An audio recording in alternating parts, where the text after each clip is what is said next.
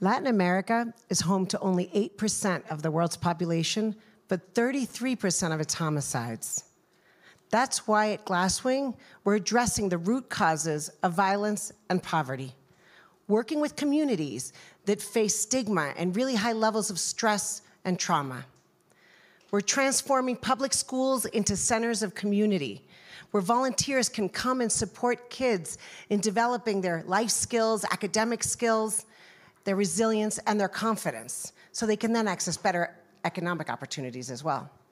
But we've seen that mental health is actually foundational for almost every other development outcome.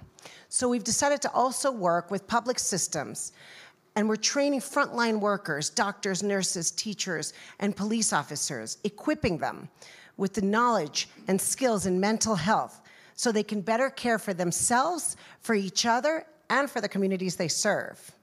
We're basically trying to set up an ecosystem that fosters healing, hope, and resilience.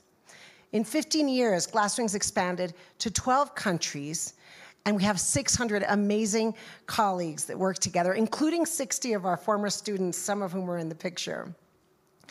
So we know that in order to scale, we need collective action. We want to reach millions of people more. And collective action is about each of us. It's about people, it's about relationships, it's about community.